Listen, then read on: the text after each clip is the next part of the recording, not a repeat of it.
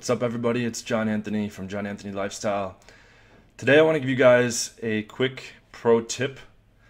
Okay, when you have a girl come over to the house, okay, whether it be a fuck buddy, a regular, a rotation girl, okay, a girl that's part of your harem, or it be a girl for a new date that's coming straight to the house, I advise that you wear loose-fitting pants. What do I mean by that? Wind pants, basketball shorts, flannel pants, okay? I'll typically be wearing just some kind of casual shirt and flannel pants, or I'll have wind pants or something like that. And you may be asking yourself why. The reason is, when you get into escalation with the girl, whether it be on the couch or wherever the fuck you happen to be starting to be physical with her and making out with her, it will be to your advantage to form an erection in these loose-fitting pants, okay? If you're wearing jeans, and it's also easier to take these pants off, okay? If you're wearing jeans or some kind of tight pants with buttons, okay, you have to undo your belt, you have to fucking undo the button and the zipper, and your boner, your erection is not going to be as prevalent. Okay, it's not going to be as obvious when you do indeed get aroused. Okay, so the point is not to be some kind of fucking creep, just like popping wood in the sweatpants or the wind pants, you know, and being like, hey, like it's more so as you get into making out and stuff like that, it's going to be easier for her to feel it. It's going to be more visible to her. It's going to make you look bigger. Okay, if your fucking dick is suppressed in some tight jeans, for instance, it's just going to be underwhelming visually. Okay, the girl is going to possibly not even see it. It's going to be like tucked away to the side. Whereas it's hard to miss it. There's some phrase, I think, that you stand out like a boner in sweatpants. If you have sweatpants or wind pants on, or basketball shorts, for instance, it's much easier for her as she's rubbing your chest or your body to all of a sudden transition down and start rubbing you there, and she can have more contact with it. It's more like freestanding, so to speak, in your pants. And by the same token, you should be wearing boxer shorts, not like tighty whities, because the tighty whities can compress and suppress your erection as well.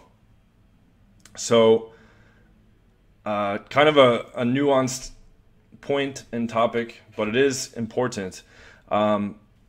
So I try to usually have, and another thing you can do is you can take a condom. Okay, I have a video about condom mastery and all that shit, right? Like how you should have condoms positioned around the house, near where you're going to have sex, etc., etc. But you can have a condom also in one of the pockets of the wind pants or the sweatpants or the basketball shorts or the flannel pants. And now you are ready to go, so that when things get to the point where you guys are about to have sex, ta-da, you now have a condom on hand, okay? So it's a minor thing, but it will help, okay? Because if she has to undo a bunch of buttons and the belt and all that stuff, it's going to slow down the whole process, okay? And, you know, it just can cause like a lapse in buying temperature. The same, like, reverse principle is true. Like, if, like, an easier way to escalate with a girl while you're making out, if she's wearing like a skirt or a dress, right, where you can start rubbing her leg and then start fingering her, that's a lot easier than like some tight jeans that you have to like unbutton and unzip, and like now she has to like pull them down because they're too tight around her waist, and it's like a lot more effort required. Okay, it's easier for her to lose some buying temperature there. So that's pretty much it. Have a go-to set of pants that you will wear, even if you happen to come back from a date. Like I do this too. Like when you come back from a date, like say you meet at a public venue, you're at a coffee place or a bar or dinner or whatever, and you're wearing jeans, which is what people typically wear into public, and then you get back to your place. Now you can say, oh, I want to like be in something more comfortable, okay? And then you go and change into the magical sweatpants or wind pants, whatever it may be, or the flannel pants. Keep listing all the examples. Yeah, and so you can even make things easier. You can wear like no underwear under the flannel pants, so it's like another less step that you have to do when you guys are starting to take your clothes off. And it's up to you without fucking being a creep or being weird or you know, being too sexually aggressive. You can make a light joke about your erection that is clearly at a tension in your pants, okay? So typically I'll start making out with a chick or being physical.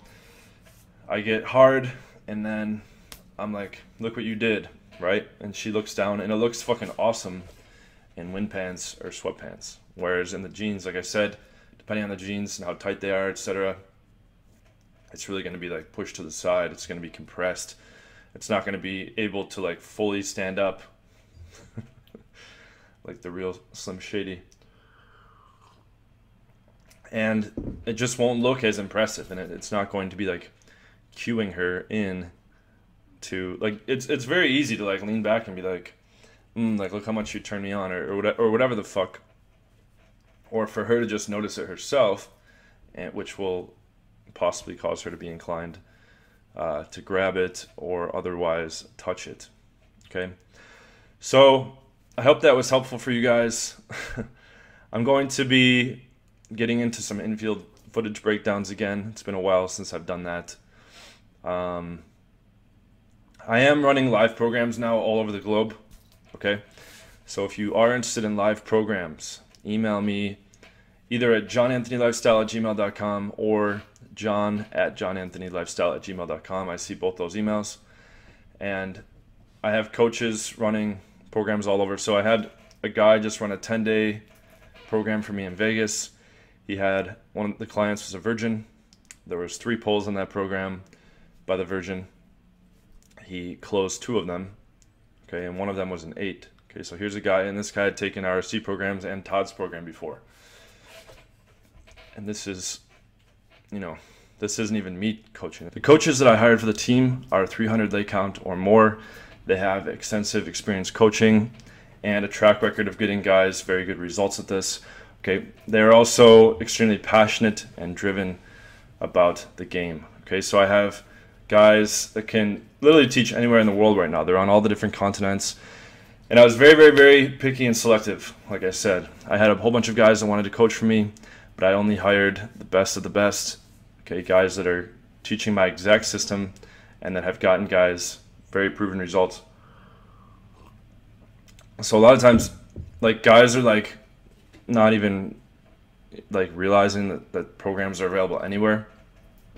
Even if you don't live in a major city, I can potentially make arrangements for a coach to come to you. So please email me at johnanthonylifestyle@gmail.com or john@johnanthonylifestyle.com.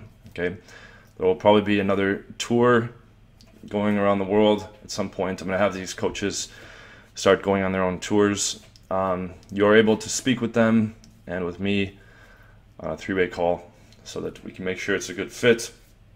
We can go over the entire program structure, all the details, find out your exact sticking points and weak points, and go over a plan how we will address those and how we will fix those.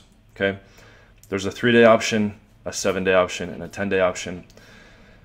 The 7 and the 10 give us, of course, more time to do the nighttime game and the daytime game, but they also cover all the rest of the stuff. They go into exactly how to set up your online profile, exactly how to do all your texting, how you're going to build and manage rotations, how you're going to game hired guns, how you're going to game strippers. Okay, hired guns are girls that are hired for their beauty. So it's covering every little piece that leads to results, and it's very extensive. Okay, but if you can only make the 3-day, that's very complete as well. You will leave that as an expert of night game and day game, and all your sticking points will be removed. And unless you're an extreme hard case, which means you have extreme trouble even approaching in the first place, like you can't go up to a stranger, or you can't hold like a very basic conversation, Barring those two things, the odds are very high we're going to make you advanced. Okay? So email me if you're interested in that. Thank you guys so much for watching.